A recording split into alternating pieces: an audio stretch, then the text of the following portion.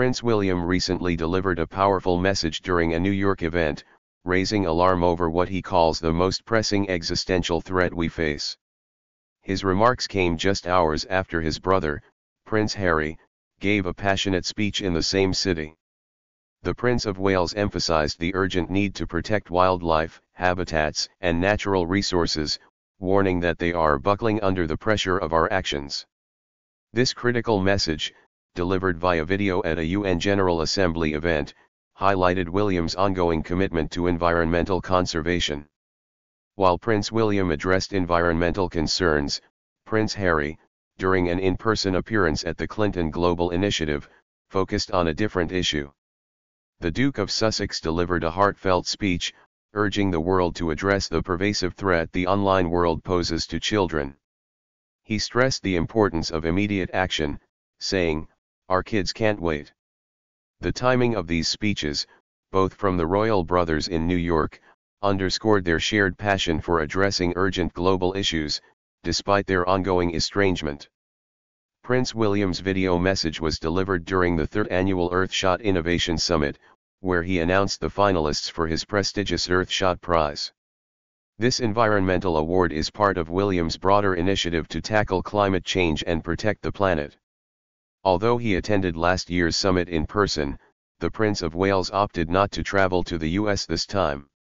His absence coincided with Prince Harry's active participation in various events during UN General Assembly Week, highlighting the continued public appearances of both royals, even though they are on different paths. Addressing a group of world and indigenous leaders, William referenced the 2022 Biodiversity Plan, a global commitment to halting and reversing biodiversity loss by 2030.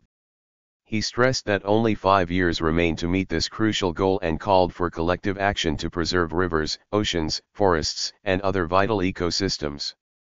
The prince emphasized that protecting these environments is not only critical for wildlife but also for the communities that live in and depend on them. William also spoke passionately about the need to halt the unsustainable production and consumption of natural resources, urging greater collaboration with indigenous and local communities.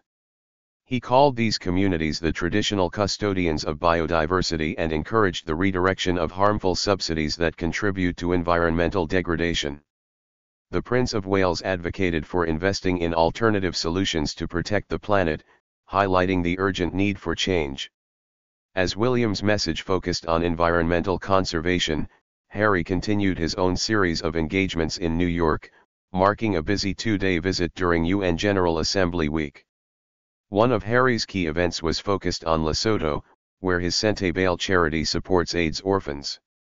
He also met with representatives from Travelist, his organization dedicated to promoting sustainability in the tourism industry, further reinforcing his commitment to global causes. Earlier in the week, Prince Harry had also participated in events for the Diana Award and the Halo Trust, a charity that works to remove landmines.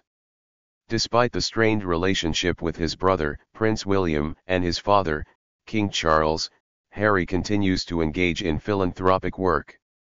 He is set to return briefly to the UK next Monday for the Well Child Annual Awards, demonstrating his ongoing dedication to important causes, even amid personal challenges.